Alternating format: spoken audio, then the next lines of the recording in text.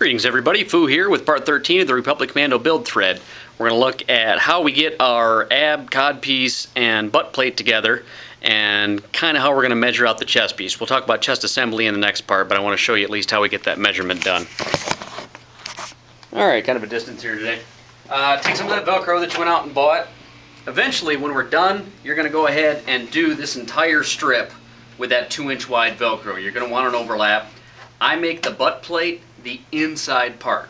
The codpiece nabs are going to come over the top of that. So eventually there's going to be a strip here. You might use all 2 inches of it. You might only have it a 1-inch strip. It depends on what your overlap is. If you're a thicker guy, you may end up shimming this a little bit. And remember, I've already got this marked. I'm going to have to trim this up a little bit to meet where the codpiece comes in the front. So just about here is the top part where that comes out. This is going to be the topmost edge you're going to cut, and that'll match up pretty well with your codpiece. Just line them up, see where it is, and match your seam there. Velcro both sides. I just put a little tack piece here so that I know where I'm going. Then on the codpiece, I did the same thing. I took the secondary ab piece, which is unique to the TZA armor. PA will just be one solid armor piece. This will give you a little more flexibility, and it's got a different ab pattern that's accurate to the PC platform version, which is different from the Xbox version. There's some variations in the armor. I had a couple of people ask about what is the difference. Everybody says game accurate. That's what I've been able to pull from it.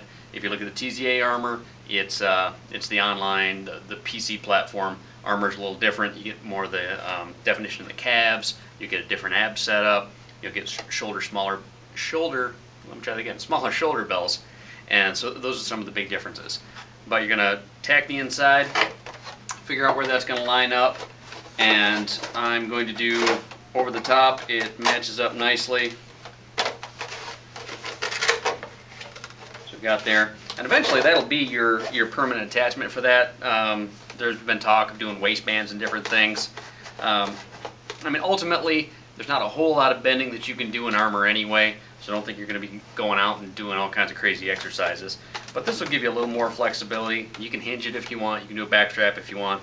I'm going to end up just doing straight Velcro on each side. I'll do a wider section once I'm done, but now just to see where it's going to fit, I did that.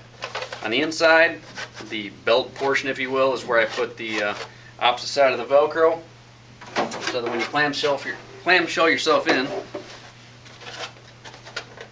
line her up, squeeze her up. This should be, when your feet are shoulder width apart, this should stay up on its own and not explode out. When you look at it from the sides, you can see I've got to trim up here to meet the front section there. So you want to meet that. Overlap is good. I would say don't trim anything. The more overlap you have, the better hold you've got to get. If you're a skinnier guy and you can get a section and a half of Velcro, great. It'll hold just that much tighter. But you want to make sure that you've got that cut so it doesn't, practice moving. If it's rubbing on your thighs a little bit here, it's going to be killing you after a day of trooping. So make sure that you mark where you need to take out there. Same with the butt plate. You want to lean back, take a step back, and see where that's hitting on your thighs. Now, depending on your butt, this might look like it's sagging down a little bit, whatever.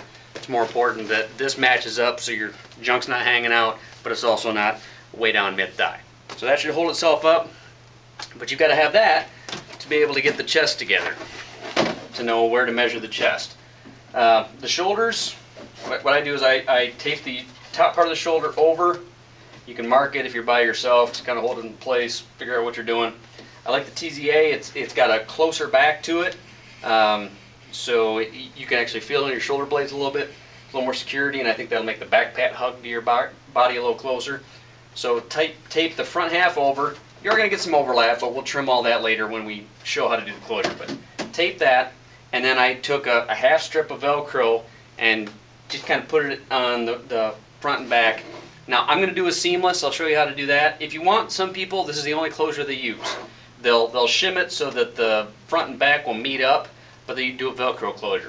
I like a solid piece that you've got to be able to shim over your head or scoot through it.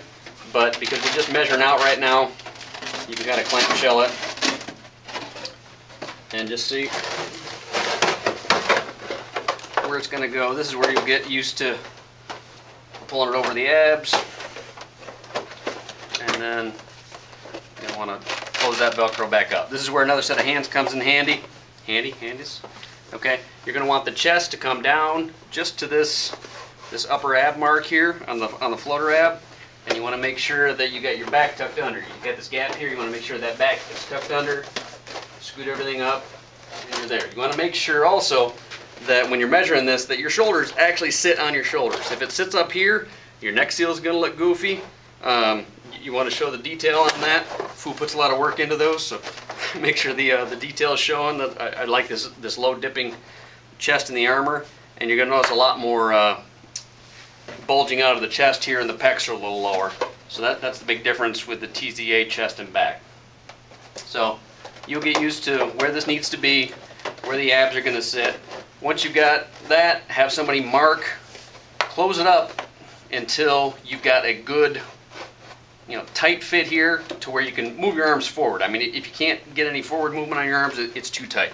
But, you want decent movement of your arms, and then once that's marked, top and bottom, you'll know what line to cut to either go seamless or to do your shimmed Velcro. And then we'll talk about different closures you can use so that you don't get the pop-out ab section. That's going to happen with any of these armor kits.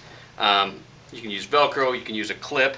This is where it helps to have someone to reach in and clip that for you. Or if you're doing a clamshell, there's different ways, but you're going to want something to hold that chest from going up too far if you lean back, because your abs will pop out. And then the back usually takes care of itself. So those are the big parts with making sure that this fits first and get the chest over it, because if you try to measure the chest without having the abs on and the butt plate on, you're not going to get a good measurement. Once you've got that good measurement, everything's good, mark it, and we'll talk about in part 14 how to do a solid chest. Quite an ending.